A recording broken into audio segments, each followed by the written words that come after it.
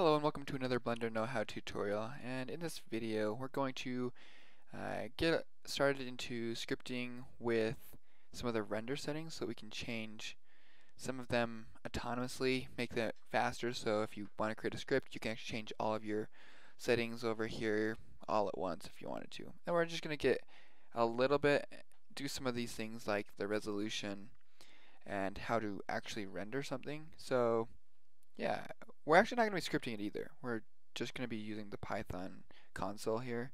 But anything you put in here, you can also put in here. So we'll do that maybe in a later video. We're going to try and keep it short by just doing a couple examples of like resolution X, Y, and percentage, and show a little bit of how to render that. So let's get started by calling this init. We can either do bpy.data, or we know that the shortcut right here, the convenience variable for it is just a d. So let's just do d dot, we need to call a scene. So we know to get to render we have to have a scene. We can just enter this and we see right here, BPY collection, there is one scene. Let's find out what that scene is. So we can just do at index 0, what is our scene? Okay, we know it's named scene. We can either use the name or we can just use 0. So let's just use 0. So 0 dot, or I guess brackets 0. Then let's do render, because that's what we're wanting to change right now is our render settings. Now we can just do, for example, we have a resolution X right there and a resolution Y. If we want to just output them and see what we have, which we don't necessarily need to in this situation, but to show, we can see right here it's going to be 1920. Let's just type in resolution X, and voila, we have a 1920. Let's now just change that to Y, make sure we got it. We have 1080. Now we can just set those equal to something. So let's just say instead of a 920 by 1080, we want it to be 1080 by, whoops, I think I might have changed that wrong. Let's do X equals 1080, and let's do a Y equals 720. Now if we output them, we got 1080 by 720, or we can just look over here, pretty easy, 1080 by 720. It changed it in both places. Well, it changed it in one place that is referenced by this and here. So now we can also just go ahead and instead of resolution Y, we can do resolution percentage. We have this modulo sign. Instead of doing that, we can just do percentage. Yeah, it's 100%. Let's do is equal to 50. We really are downgrading the resolution of this by quite a bit. So yeah, that's kind of how we would go about changing some of those settings. Another one that we probably should look into changing is our render path. You can see right here under output we have our render path right here, which is right now in their temporary folder.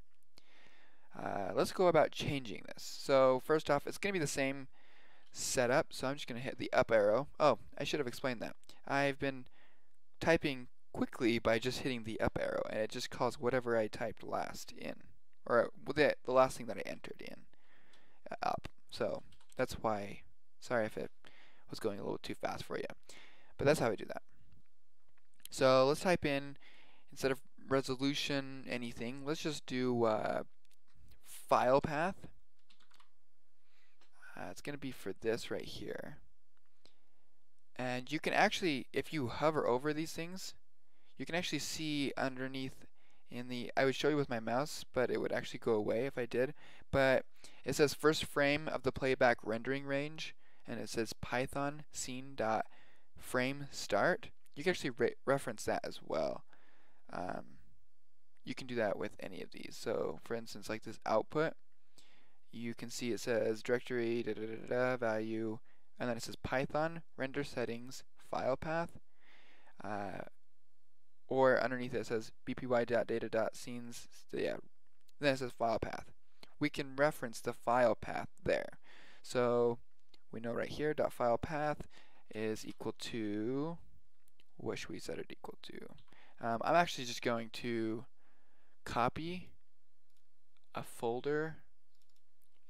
So right now I just made a folder that's on my desktop in a Blender tutorial folder and in scripting. So now I'm just going to copy that and paste it.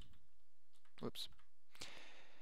Now this actually won't work, but I'll enter it just to show you a little bit what's going on so we can go through, because you probably will run into something similar to this in the future. It says this Unicode error. It's actually really simple. In essence, Blender doesn't like this character right there. It wants it the other direction.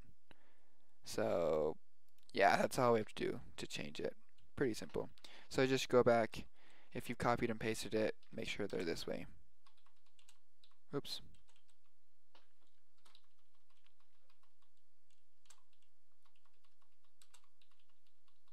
And there is one there as well.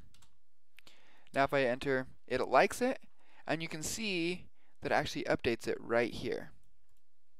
That's pretty sweet, because now we can render, and it will save it to here. One other issue, or actually, yeah, there's another issue that's going to come up, but maybe as we do it, it'll be good.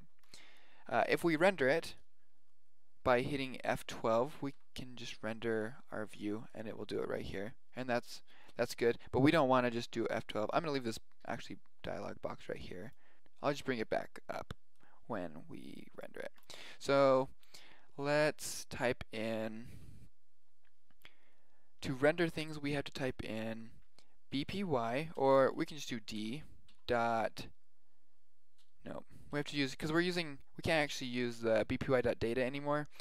We need to render it, which is actually called in a different class. So we should use bpy.ops, which actually might be, no, it's not one of these convenience variables.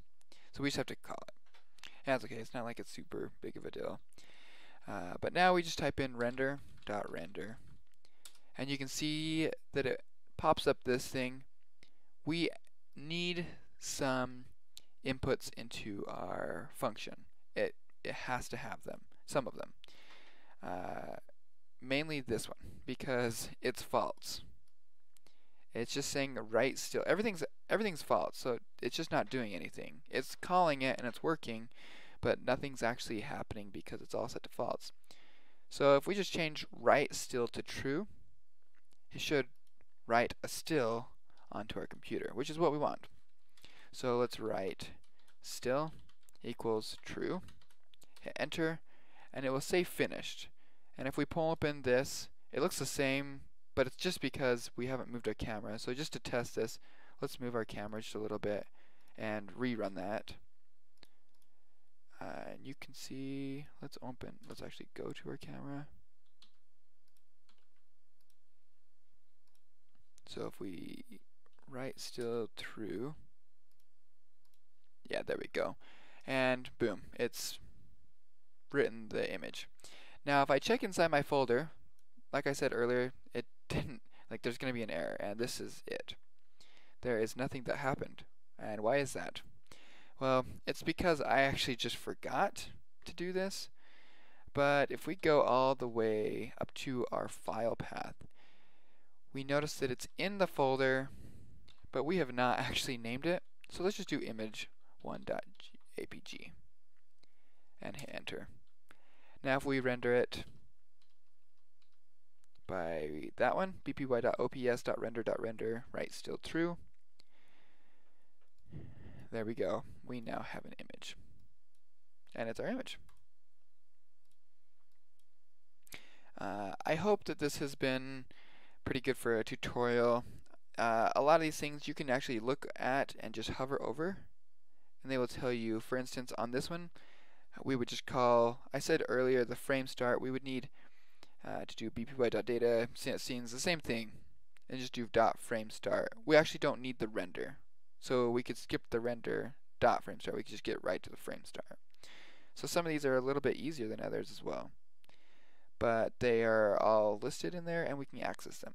So thank you for watching this video. Stay tuned for more, and good luck with any of your Blender projects.